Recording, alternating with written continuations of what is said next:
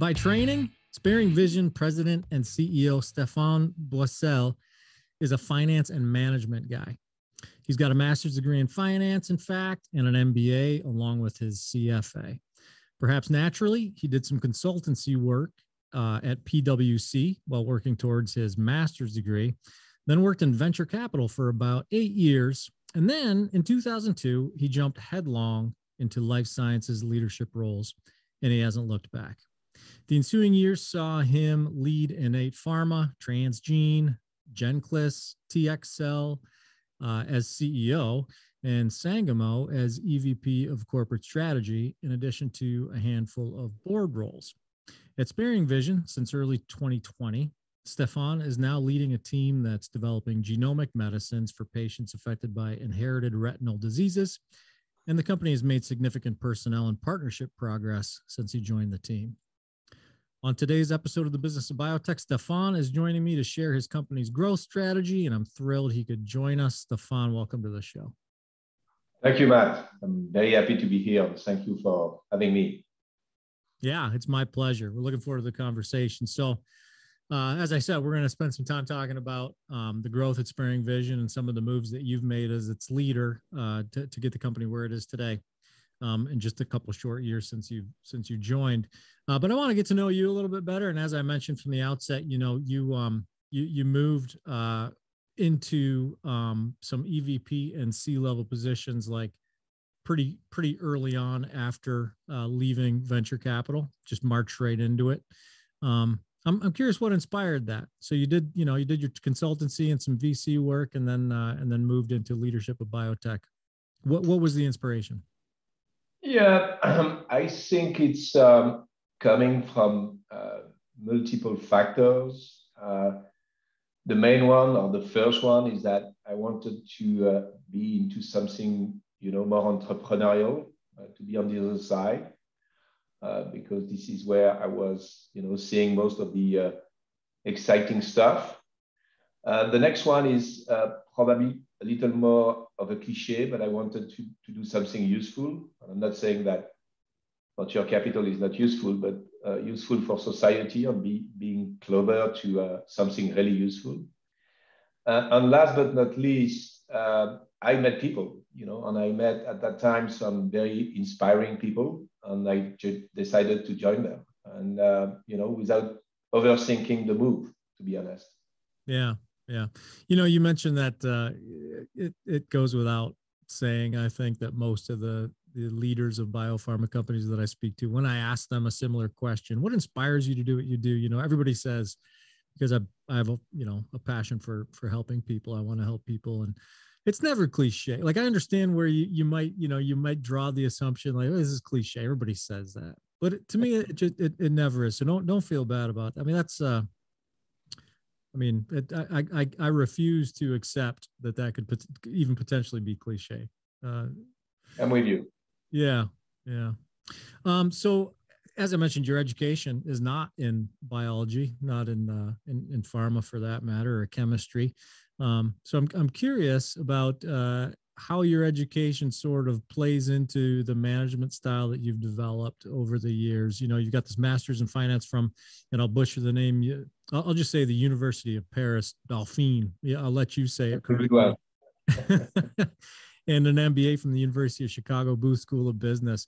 How does that sort of professional training, inform your management style? Well, that's a tough one. It's clearly not making my life easy in this world where everything is, technical. Mm-hmm. And highly sophisticated. So I probably have to work a little more than some of my peers on certain of the topics. But the reality is that I see myself as a conductor of an orchestra, and my job is mostly about having a strategic vision, and you don't need to be a scientist to do that, to clearly understand my competitive environment, to recruit the right people, so staff well, and to make sure, coming back to my earlier comment on being a conductor of an orchestra, that the person that I'm recruiting are all experts obviously, in what they are doing, but are definitely better experts than I am in everything they are doing. Mm-hmm. You know, so yeah, it's about being able to develop a strategic vision, being able to anticipate what will come next, being able to recruit the right people and have them to play the right partition to play as a team, and yeah, to sometimes also, and this is relating to more specifically your question, in going through an MBA, you learn a lot of stuff, and 20 or 25 years after that, I'm not sure you remember all of them, but if there is one that I can remember is all the courses I had on game theory, and on the fact that you live in a world where there is a lot of asymmetry in information when you do, you negotiate a deal, for example, or you speak with investors, and they have some expectation, we have some expectation, and you have to find the right, sweet spot, which is going to be where the expectation of both parties are going to meet. And this is, pretty much a game that you kind of learn in an MBA class. Yeah. Yeah. Well, yeah. And that's a great segue into the next question I had for you, because as a CEO, you're also a chief fundraising officer in many senses, right? You're the face of the program and the lead fundraiser. And you just mentioned this, negotiation and expectations around in investor expectations, that is. I've talked with a lot of experts in that space who say those expectations are changing. There's a lot going on right now in the markets. Here we are, the tightening private equity market is kind of impacting everyone. The XBI is down, I think, 50% over the last 6 months. The S&P Biotech Select is down like 34% over the last 6 months. So money, it's all to say money's not easy to come by right now. Do you, given that background, and we're going to get to the SparingVision story here in a minute, but I'm just intrigued to pick your brain about your finance and management background. So given that finance and management background, do you feel like perhaps in a tightening capital markets environment, you have an advantage, maybe a leg up, given that you've kind of got that pedigree? I don't think so. If there is anything, is that I'm educated to anticipate, and so when the market started to change, by market I mean the U.S. Public equity market for biotech 6 months ago, and my firm is private, but I knew that if the market was going to continue to be worsening, at one point it will affect the private equity business as well, the private equity market, and this is the market I'm taking the money from. So we started to discuss with the board, as we are very likely going to work on a Series B soon, so the next round of financing. How do we look at investor outreach? Are we going to continue to focus on investors that were really making the market in 2021? Or do we anticipate that there will be a change in investor focus? And so we pivot to a different category of investors. So, and I'm certainly not the only one thinking this way, but this is clearly where my education on being strategic, being able to anticipate, understanding the markets. This is clearly where my education is helping. I mean, what's going on nowadays with all the uncertainty in the market is kind of proving me right, unfortunately. Yeah. And maybe I probably got ahead of myself a little bit going right into the investment strategy. I want to give you an opportunity to talk about SparingVision. I want to hear the origin story there and how you came to be its president and CEO. So I believe the company was founded in 2016, and you joined in 2020 as perhaps chairman before taking on the CEO role I don't know. Yeah. So I was, so the company indeed was started in 2016 as a spin-off from the Institut de la Vision in Paris, France. And I was appointed chairman of the board, non-executive chairman, in early 2020. I was still in San Francisco at that time with Sangamo. And then I was involved in 2020 in the fundraising process as a non-executive chairman, but I was very often attending, meetings with investors on, trying to be educated to the story, on being able to speak to the story. And so when I decided to move back to Europe on the back of COVID in the spring and summer of 2020, as we were going to close the Series A, very naturally, I moved to a more, executive role at SparingVision. And so I kept, for the time being, my hat, so to speak, as a chairman. And on top of that, I was appointed in the fall of 2020 as, again, when we closed the Series A and when I was moving back to Europe, CEO as well. So I'm currently chairman and CEO of the company. But it was not done, overnight. It was done in 2 different steps on the back of a financing catalyst. Sure. Okay. So tell us about what the company was when you came, when you joined it as chairman, and then during that transition to CEO. I mean, were you like at the early stage, like maybe some scientific founders and really no kind of corporate infrastructure just yet? What did set the scene for us when Stéphane Boissel joined the group? Yeah, sure. So it was already a company, and it had been so for 4 years, because as I said, it was started in 2016. But it was a single asset company, managed at that time more or less like an extension of the academic lab it was spun off from a few years before. And so there were like, 6 or 7 employees, very little infrastructure, very little process. And again, all eggs are on the same in the same basket, with one single asset, a very technical asset, because this is, our lead asset at that time, which is still our lead asset today. We have more assets, we will be speaking to it, but it's still our lead asset. But it's a very complex and novel biology, and definitely the company at that time. And this is the feedback we were receiving from the board members, the incoming investors, and the staff itself. We needed to move to a more professional and pharma-like kind of development. I mean, this is gene therapy, and again, a very sophisticated biology. And so this is what I found when I came on board. No surprise, I knew what I was going to find. But we definitely decided to accelerate on the development of the lead asset, but also to add new assets to the portfolio.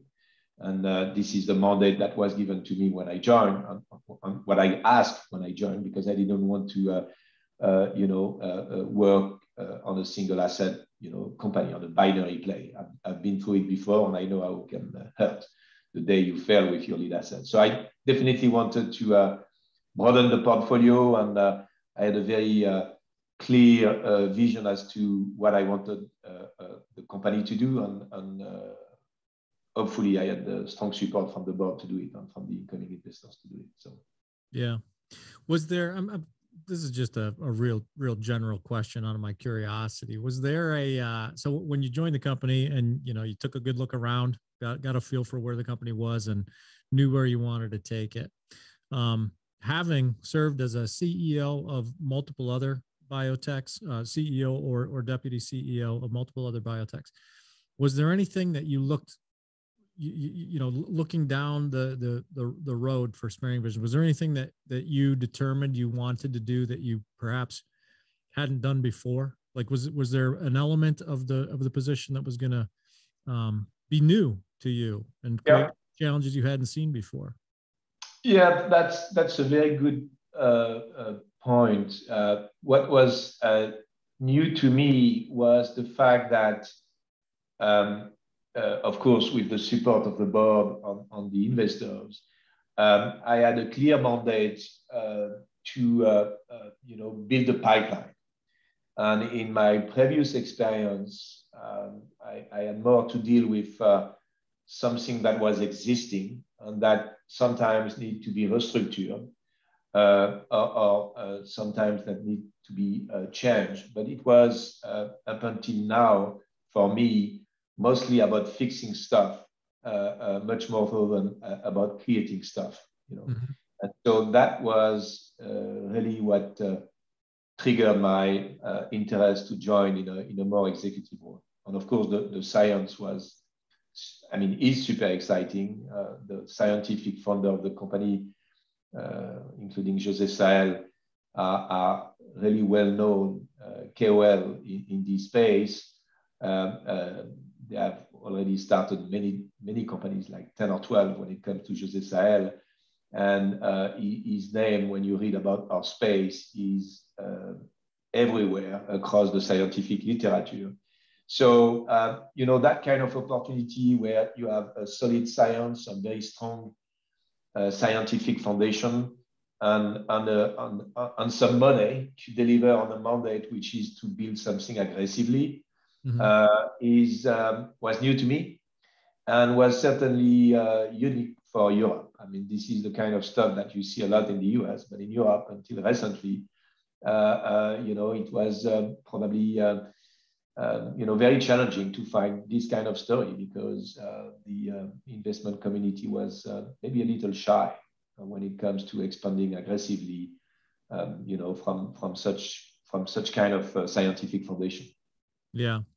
More recently, I mean, current dampening of the investment community notwithstanding, more recently, I've seen a few reports that peg cell and gene therapy growth in the UK as running neck and neck, and maybe in some cases, outpacing the pace here in the US. So it sounds like you got on that at least again. Current situation notwithstanding, you got on the train at the right time. Yeah, no, and fortunately, hopefully things are changing rapidly in Europe, mm-hmm. and I mean the UK is not exactly continental Europe for some reason, and I don't have the explanation to this, but investors, from the US are investing in the UK, and UK companies are behaving like US companies much more so than continental European companies. I mean, you see far less American money coming into continental Europe and far less continental companies behaving like US companies. So, I mean, the UK and the US are just two different versions of the same thing. When it comes to continental Europe, it's a different story, and it's until recently it was much more difficult to attract money and talent to a new European venture. And again, this is changing, mostly because the mentality is changing. The mentality is changing across the board. I mean, leadership teams, board members, and investors as well. Are becoming much more aggressive and much more, ambitious. Mm-hmm. And this is one of the reasons why, again, I've decided to relocate back in Europe because I saw that the environment was kind of changing. Yeah. Good. Yeah. And I'm gonna ask you about some of the, to your point, personnel decisions you made recently here shortly. But first, I want to talk a little bit about your deal with Intellia. You were only there for I think a little under a year as president and CEO or maybe a little more than a year when you established a partnership with Intellia, which I believe was last fall. Yeah. So I want to learn a little bit about that. What was why did you seek that partnership in the first place? So good question. The mandate to expand the portfolio that I had when I joined the company was around three strategic pillars.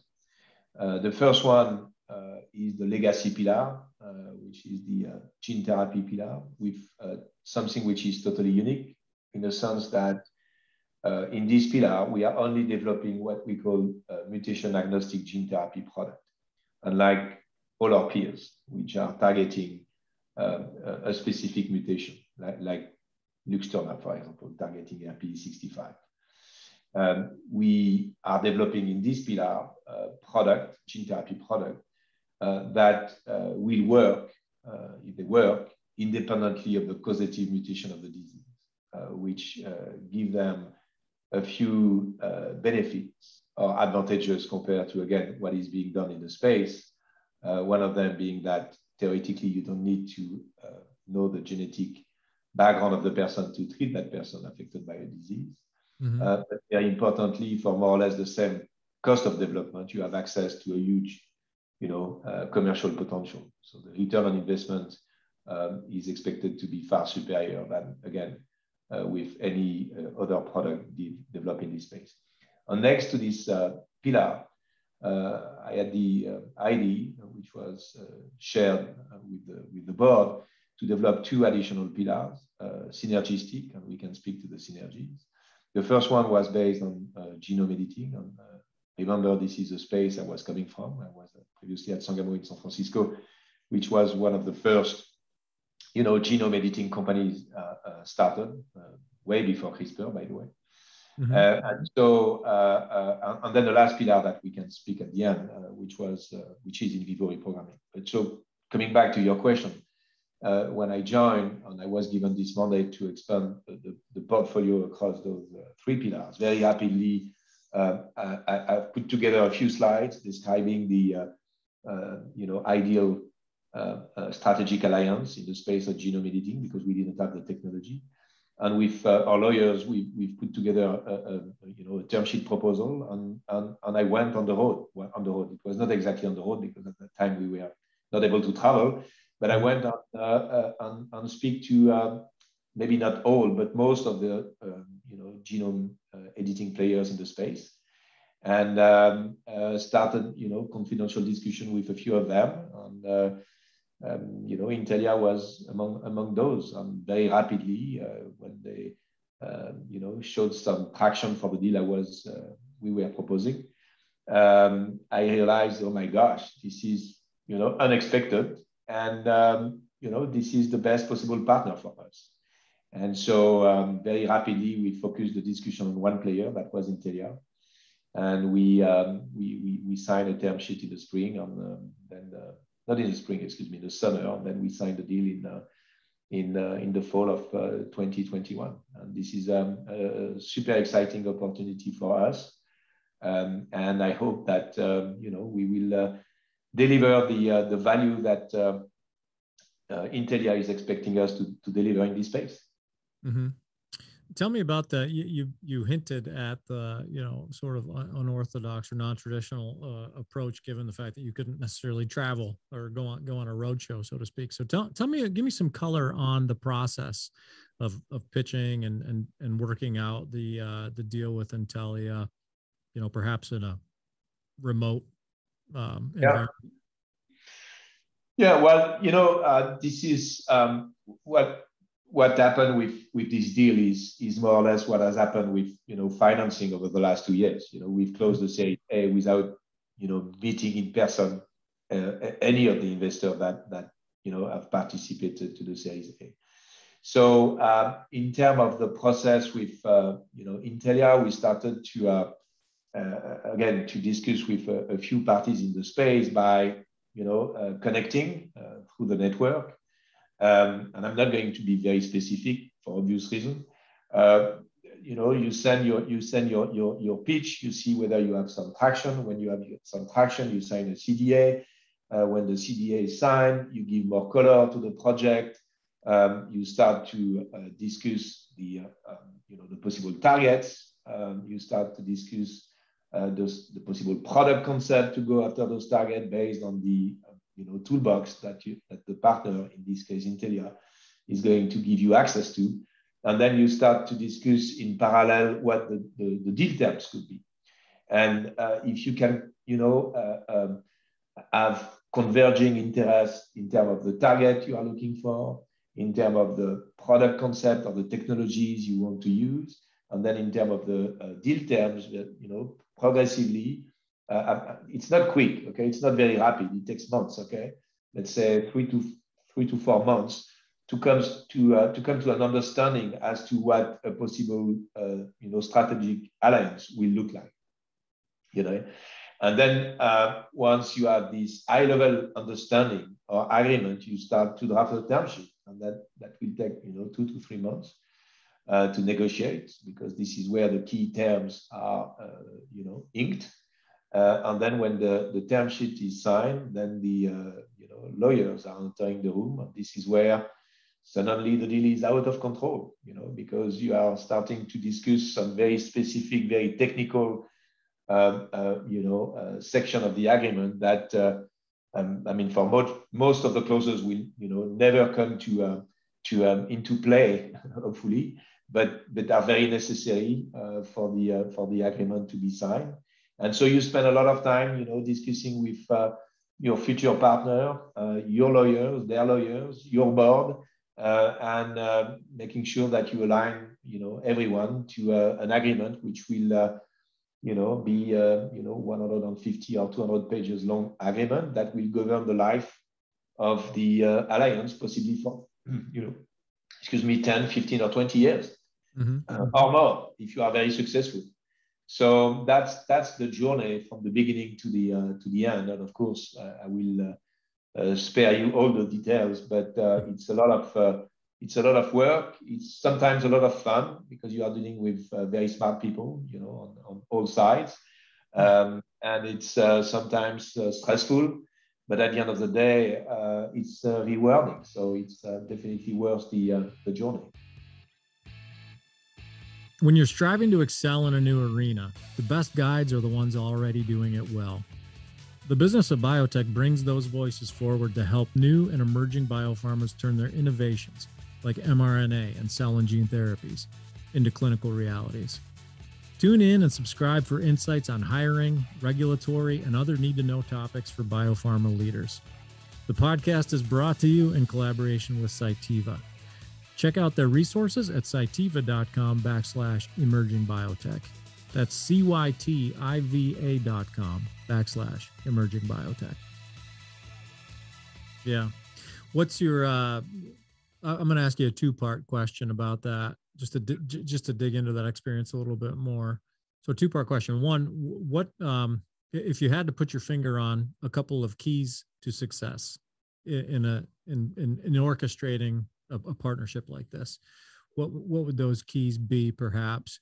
And the second part of the question, very closely related, would be what advice would you give young biotech leaders who are endeavoring to do the same thing, to create a partnership with a organization like Intellia? Yeah, good. The second question is tricky.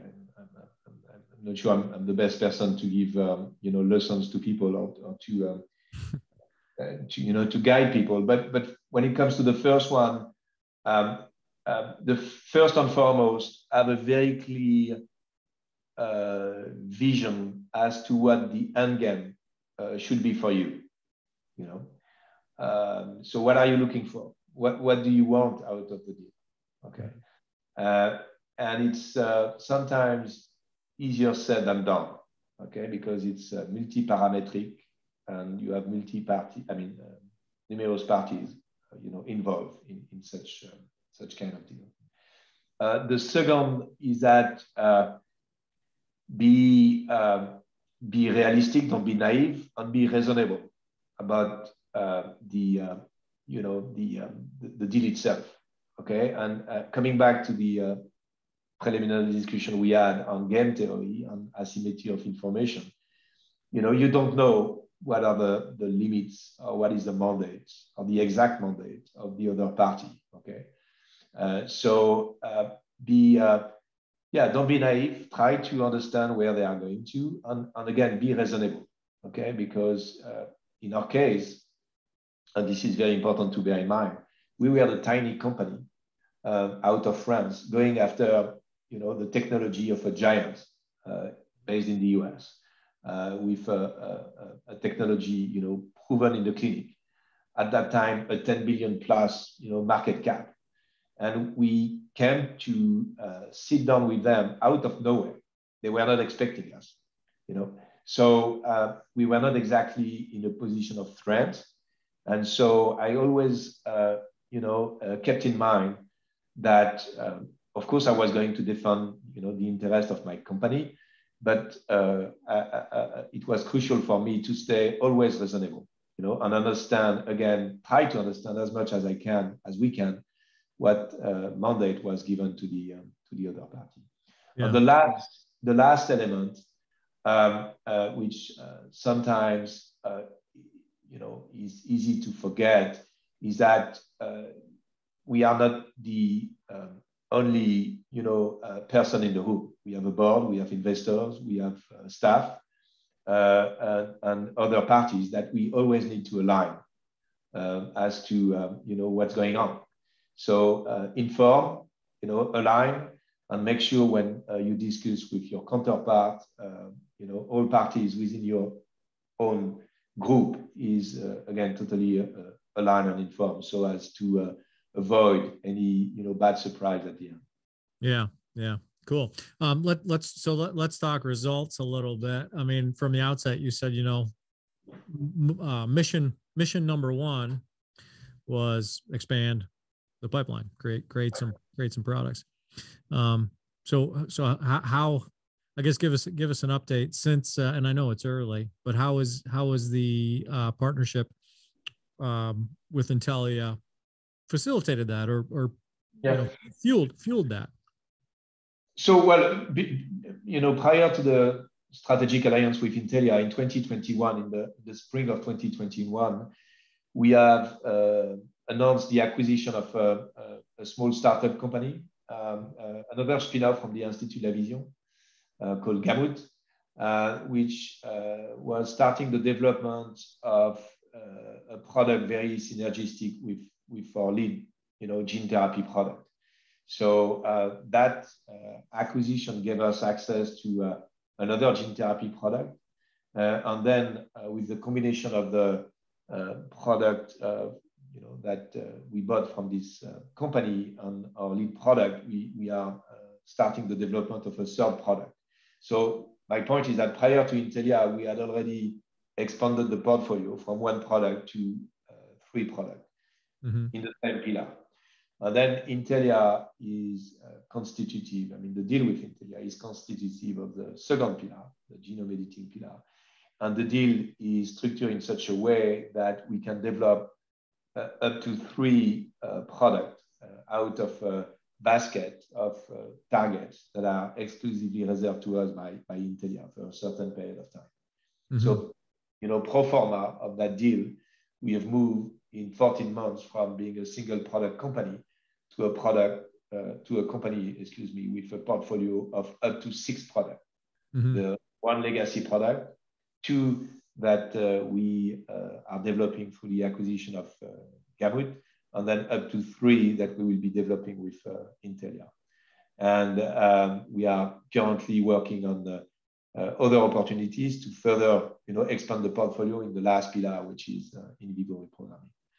So we are just delivering on the strategic plan that we agreed upon with the board on the incoming investors when I joined as CEO in September of 2020. Yeah, progress being made on the mandate. I like it. Absolutely. Yeah.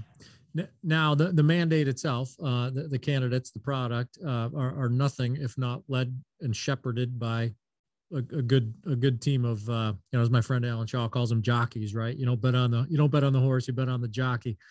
So let's talk about that, because and I want to talk about the strategy behind this. You've since you came on board, you've built out your team a bit. Last spring, you hired Dr. Daniel Chung as Chief Medical Officer. Over the winter, you made some key appointments, including bringing Dr. Mehdi Ghazmi on board as Chief Operating Officer.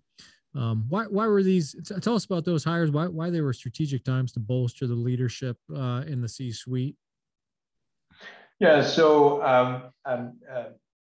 again, this is cliche, but in what we are doing, the team is everything. I mean, you have a few pillars or foundation to what you are doing. Of course, good science, good, patent or IP portfolio. But at the end of the day, if you have good science, a good IP portfolio, a nice factory, a beautiful lab, but you don't have anyone to, run those operations, you are nothing. So, very rapidly when I joined, and remember that there was no, management team per se. We with the board, we've aligned as to what the ideal team was going to look like. And so I just went and looked for the best possible, person in my field. So Dan, that you were referring to before joining us in early 2021, had been with Spark for the last 7 years, developing and launching Luxturna, which to date is still the only, gene therapy product approved, in the space of ophthalmology, in now more than 40 countries, by the way. And that was totally instrumental in the development and the launch of the brand. And prior to that, he was involved in the same story at UPenn on Shop, your neighbors, by the way. And so he has been following the story from the beginning. Like 20 years of Dan's life has been on a product, which is now a marketed product.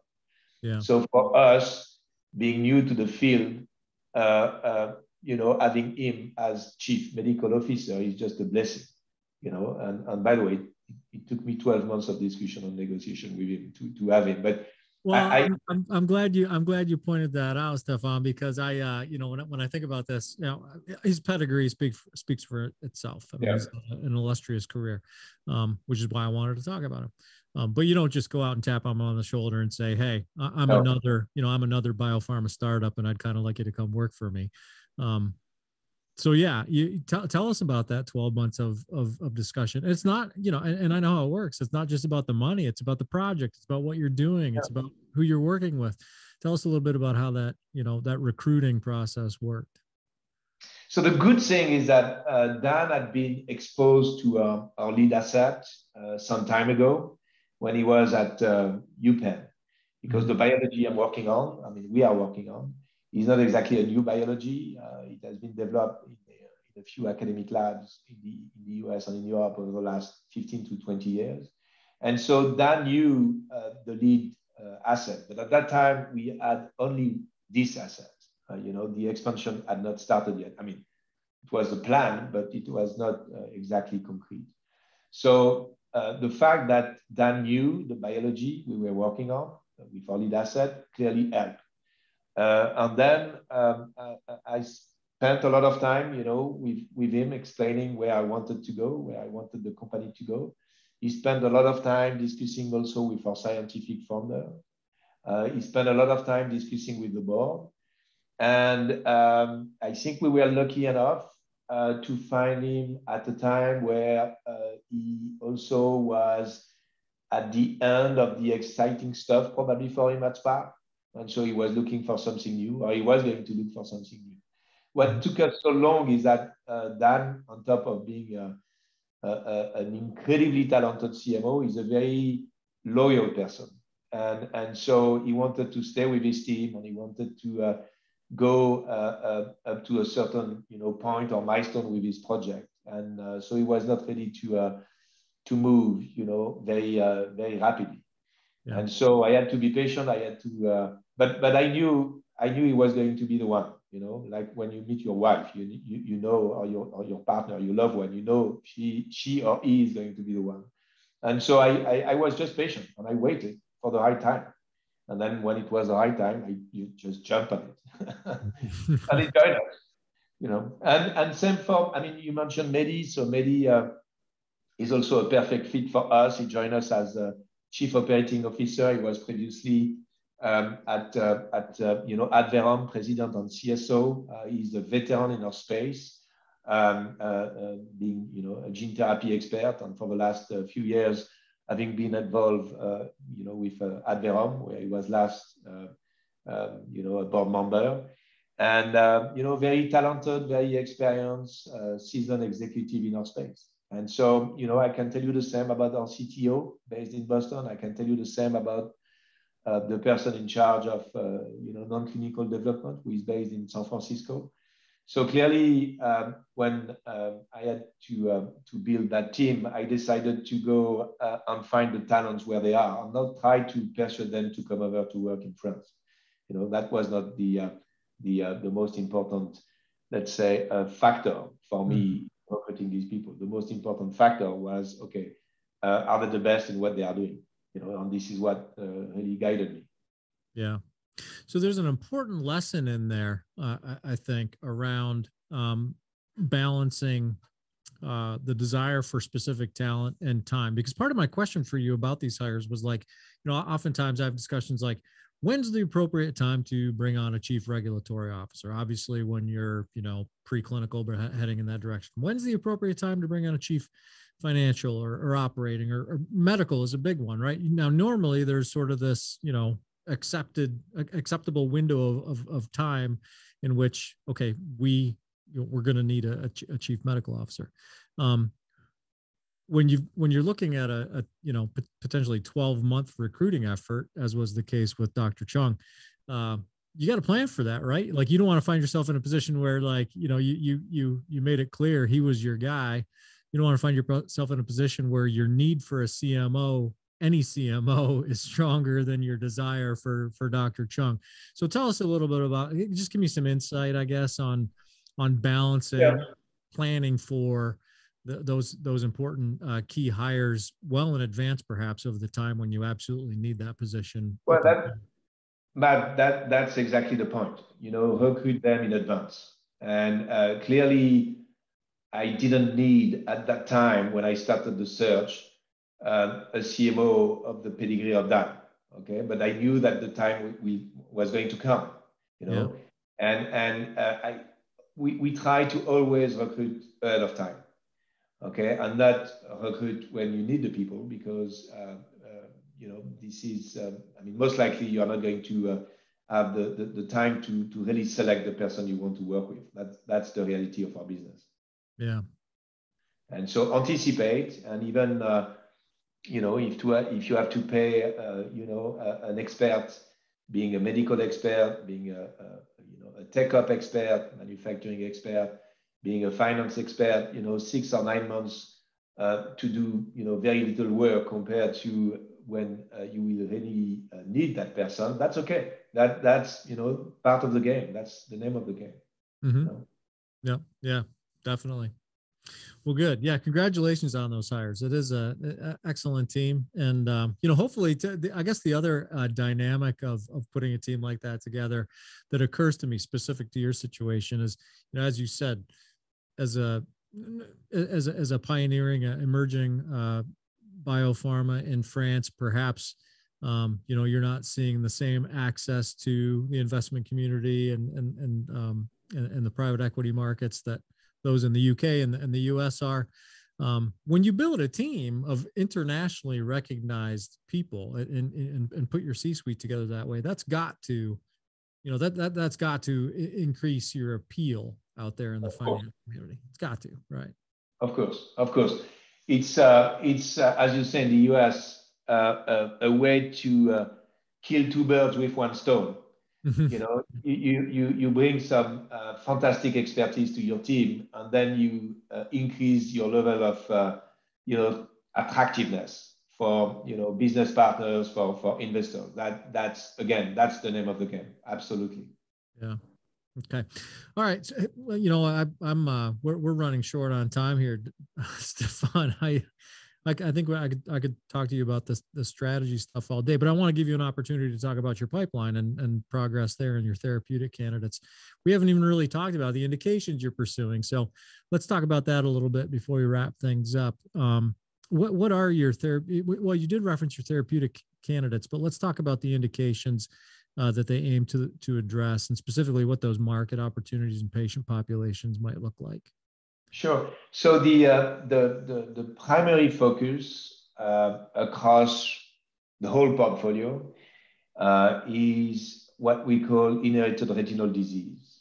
Okay, and specifically for the first two products, It's a disease which is called retinitis pigmentosa, okay, which is an inherited disease, again, caused by 70 or 80 different genes as of today. And we are still counting, by the way, because we are discovering genes, you know, not all the time, but kind of, you know, often. So that's the primary focus. And the pattern of the disease, if this is your question, is the following. You have some very early onset, like Luxturna, for example, is addressing a very early onset nature, or let's say part of this disease with a very specific mutation.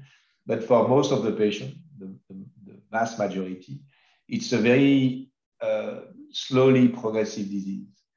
And you are diagnosed late, like in your 20, 25, because you start to bump into things, and because you start to be clumsy in a way, and your vision, which is at the beginning altered, at night, or your peripheral vision, your central vision is started to be altered, and your day vision is started to be altered. And this is due to the following phenomenon. You have two kinds of photoreceptors, okay, in your retina. You have the rods and the cones. The rods are the photoreceptor the most affected by mutation. And they are responsible, the rods, for peripheral vision and night vision. So when your rods are affected by a mutation, they die. Okay, let's be simplistic. But you don't realize that you are losing your rods because we live in a lighty environment.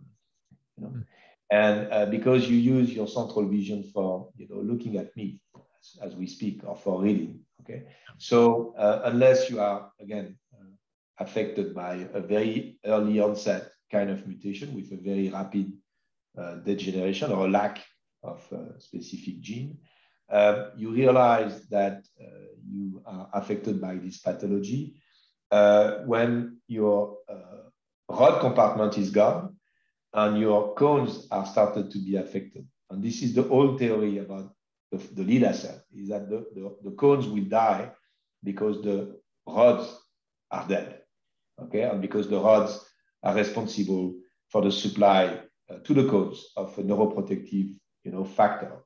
So to come back to the diagnostic, you are in your 20 or 25, you have lost your rods, and you start to realize that you have a problem because not only you have lost your rod, but you start to lose your cones. So your central vision is affected, your visual acuity. You go to your physician, you are diagnosed, unfortunately, for RP. There is nothing for you until very, very late stage, where you have access to transplantation, to cell therapy product, to what we call optogenetics. But in this very late stage of the disease, most likely you will be able to recoup a fraction of what you had before. So there is a long period of time, let's say, between your 20 and your 40 or 50s, because it takes a lot of time for your cones compartment to disappear, during which you are going to, year after year, lose progressively your vision, which is going to be tunneling until you are in complete darkness. So this is retinitis pigmentosa. Horrible disease, no treatment today, unless, again, you have access to Luxturna, or you are at the very end and you have access to some kind of regenerative therapy, which, again, is not going to give you back what you had before. And to your question on the prevalence of that disease, it's something like 100,000 patients in the US, and probably 150 to 200 in Europe, and globally like 2 million, because it's a very prevalent disease in Asia as well. So it's not exactly a rare disease, but it's a disease for which the unmet medical need as we speak is just enormous. And the Luxturna that we were referring to before is only going to treat a tiny fraction of the population, because it will treat only patients affected by a mutation called RP65, which is like 2 to 2.5% of the patient. Okay. Yeah. The advantage of what we are doing is that, as I said to you in the introduction, we are mutation agnostic. So if our biology works in human as it is working in animals, we could potentially, address the whole, population. Yeah. Yeah. And should that come to pass, and I know it's early, it's it's a tricky thing asking the leader of a biopharma company to look through the crystal ball or put the future facing cap on, but should that come to pass, what give me an idea of what the manufacturing paradigm might look like. What might the necessity of manufacturing look like to meet that patient population? Well, it's gene therapy. It's not cell therapy, so it's what we call off the shelf. So as long as you have a manufacturing process, you're good to go. I mean, you're not talking about 10, 20, 30 million of doses. So gene therapy, especially if you have a manufacturing center in the US and one in Europe and then one in Asia, for example, you will have no problem to supply, the market. Again, as long as you have developed a proper manufacturing process. The key is in the process. Manufacturing itself, as soon as you have a process, which is a robust, process, you're good to go. Mm-hmm. Will you? What is that process? Something you're developing to, given the, I guess, relatively smaller volumes, is that process something you're developing to handle in-house, or will you outsource that? So this is something that we are currently pivoting to as well. Until I joined, everything was outsourced, including process development. And this is something that we are, again, slowly and progressively going to internalize, because this is just too critical for a gene therapy play to be not necessarily in control of manufacturing, although when you are at a later stage, it's very important to be in control of manufacturing, but at least to be in control of PD, process development. Because again, there is a lot of value in the process, and also immediate value. But if you don't do the development right, things can haunt you forever. Yeah. So you have to overinvest. Like you overinvest in people, never underinvest in manufacturing when you are in the gene therapy space. Yeah. Yeah. Is the motivation for that more around, whenever I talk with execs who make outsourcing decisions or insourcing decisions, there's often conversation around what motivates those decisions. Sometimes it's control, manufacturing control. Sometimes it's supply control, timelines. We don't want to be burdened by our outsourcing partner. It sounds to me like intellect is a big part of your rationale for wanting to keep this in-house. So it's IP, so intellectual property, people, because the world is such that there is a significant turnover of staff, at CMOs, and it's something that every time you have, a scientist in a lab leaving, you have to train these people and start all over again. Okay. Mm-hmm. And then it comes to indeed flexibility, having access to the factory or to the lab when you need to have access to. You don't have to wait for 9, 12 months sometimes, which is what we are seeing nowadays. Yeah. And then costs. I mean, the cost of CMO activities have gone to the roof over the last 5 years because there is scarcity in supply. And you saw that, by the way, in the value of the CMO and CDMO assets that have gone to the roof. Many acquisitions have been done in this space at prices which, 10 years ago were totally crazy. You were not expecting those kind of services to, attract those kind of pricing. Yeah. So, those are the 4 main criteria when it comes to deciding, about internalizing PD on manufacturing. Yeah, excellent. Well, you're in luck. My producer's giving me the wrap it up sign, so I've got one last question for you before I let you off the hook. And that's just give me a brief statement on what next steps might look like. Where I guess next steps on the path to clinic, perhaps. Yeah, well, this is a super exciting year for us because the most advanced product in our portfolio, our lead asset, our legacy asset, the one I've been speaking a lot about, is expected to enter clinical development in 2022. We expect, if everything goes well, to submit our IND on CTA, which is the IND equivalent in Europe, in let's say Q3, end of Q3 of 2022, and start enrolling patients in 2022. So this is super exciting. Mm-hmm. And obviously the main catalyst for us in 2022, and then of course the rest of the portfolio is expected to progress as expected. Yeah. Excellent. Well, we wish you luck on that path, Stéphane. I appreciate the time that you've given us and sharing some insight and advice with our audience. So thank you very much for joining us. We'll be paying attention, and hopefully we'll have the opportunity to connect again soon. Thank you, Matt, and thank you for having me today. It was a real pleasure. Take care. You too. Bye-bye. That's SparingVision's CEO and President, Stéphane Boissel. I'm Matt Pillar, and this is the Business of Biotech. We're produced by Bioprocess Online in partnership with Cytiva, which demonstrates its commitment to the emerging biopharma's journey at cytiva.com/emerging biotech. Check that out. Check us out at bioprocessonline.com, where you can sign up for my newsletter. And if you're enjoying the Business of Biotech, subscribe, leave us some feedback. And as always, thanks for listening.